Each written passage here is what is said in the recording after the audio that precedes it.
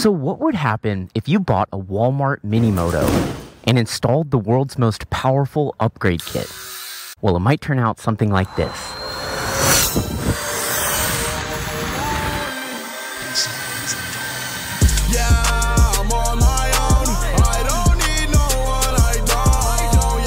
Now, I don't usually go over the price, but this is a DIY kit, so let's go over it. Starting with the bike itself, this is a Razor MX500, which you can buy from Walmart for $645. Everything else on this is from Electro & Co. So starting with the main power upgrade kit, which consists of the battery, motor, controller, throttle, and key ignition, this costs $1,958. The upgraded forks are $450, but they also come with the bars, fenders, and adapters, as well as a front wheel, but it's a dirt wheel, so I'm not using that wheel. Unfortunately, you can't just buy the fork on its own, although I think Electro & Co should offer that. The rear shock is $120. The two sprockets and the chain are $130, which I think is the only part of this that's overpriced. The RSF wheel adapters are $15. The upgraded front and rear hydraulic disc brakes are $115. The underglow, headlight, USB charger, switches, and wiring harness are $186. The RSF street wheels are $215 if you can find them. They're almost always sold out. So at a grand total of $3,834, once you see the performance of this bike, you'll know how good of a deal that is. Now, I've only had this bike for a week, but it's already filthy, so let's give it a quick clean.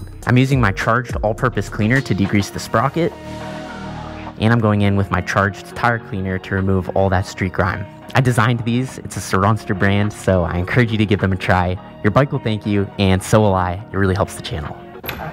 It's so nice out. I'm riding the Domos. He said he's done some things to the cart. I can't wait to see. That is a lot of crows. That's a lot of crows. Damn! I've never seen this many crows in a formation. Dude, look at this thing!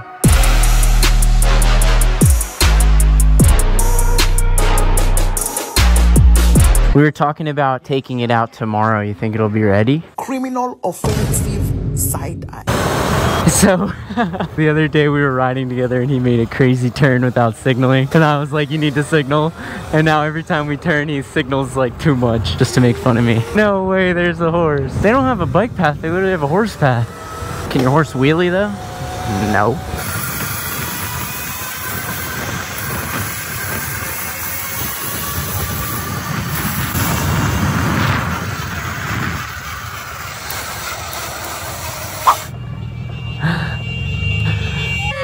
What's up, guys? What's up?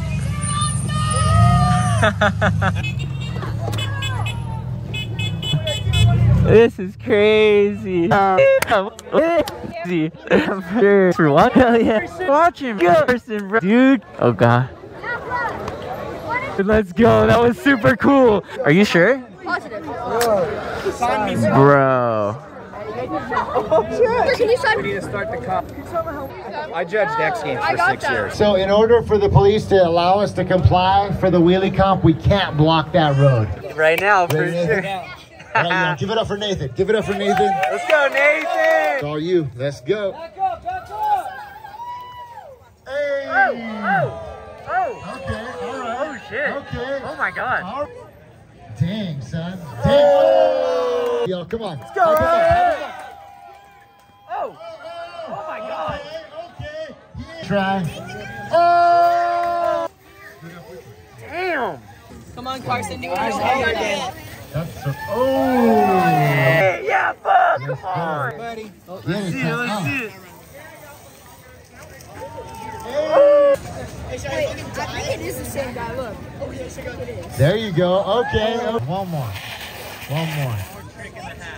He's going to show the accuracy right now. Hey! All right, y'all. Hey, give it. All right, y'all. Give it up for Brandon. Let's go, Brandon.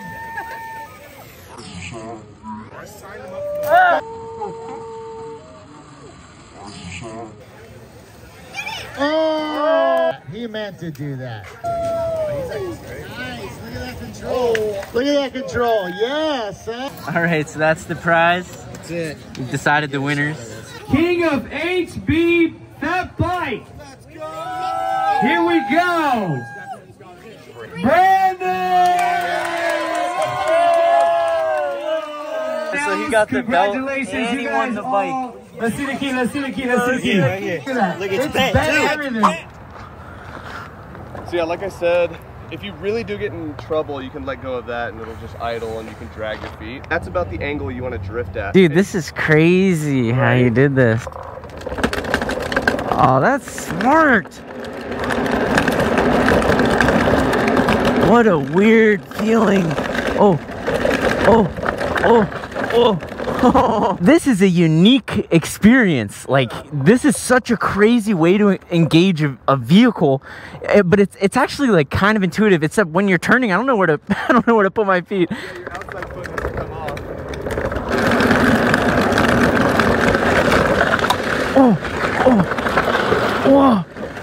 Oh no! I think I broke it. Look at this thing. Come on. I don't know, dude. I don't think it's long enough.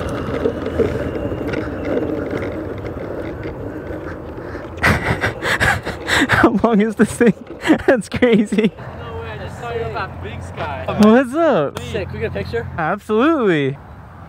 Hell yeah. You guys have a good one. Just to kind of get the muscle memory.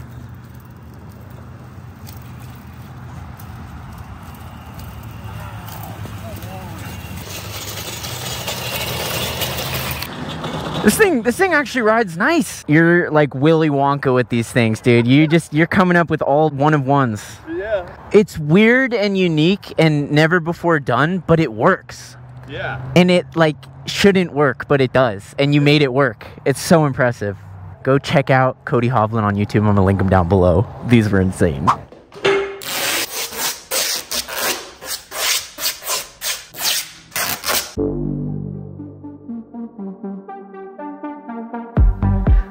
Alright, gonna go ride with Jim.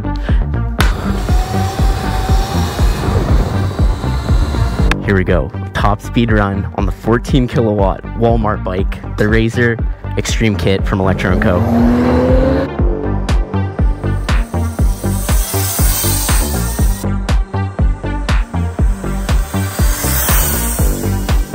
miles an hour, that's crazy.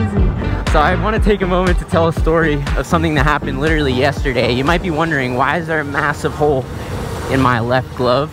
And you know what? There's an even bigger thing I need to show you. Look at this. Oh, I wanted to do it during the wheelie. One more try. Ready? Look at this.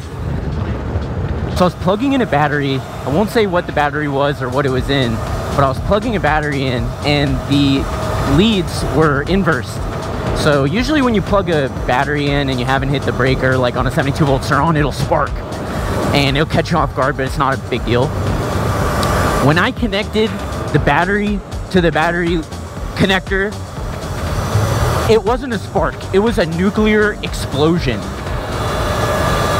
My entire field of view was just white. No peripheral view, is just white for, you know, a split second.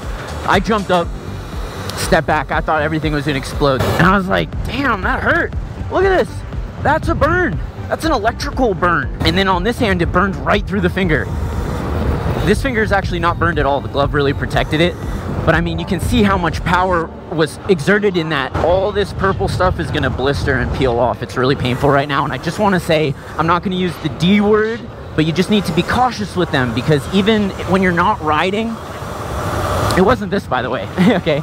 But even when you're not riding, you have to be cautious. There's so much power in these batteries. So I just want to share that from yesterday. As far as this bike goes, I've got all sorts of bikes in my garage, and this is my favorite right now. It's just so fun. The power to weight ratio on this is insane. I like to compare it to a Hayabusa, for example. Going 100 miles an hour on a Hayabusa isn't shit. You're still in first gear. Going 60 miles an hour on a Razor changes your life. It's not about the absolute speed, it's about the relative speed. It pops up so easy on the wheelies, and it's just, you've got full control. because it's so small. And there's also something really special about building it yourself. You know the ins and outs of the bike, and you appreciate everything, all the little things, because you did it yourself. So just all around, I recommend this bike. I think at the beginning when we were talking price, it was about $3,800, which if you compare it to any other 60-mile-per-hour motos, you're just not going to find anything with this performance and level of fun in that price range. You just can't.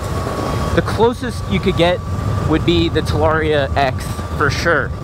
But you know what? This bike's faster, and it's fun in a different way. Let's put it that way. If I've got all these bikes to choose from, I'm pretty much choosing this. As always, thank you so much for watching. I've got a really fun video for you next week, so make sure to stay tuned.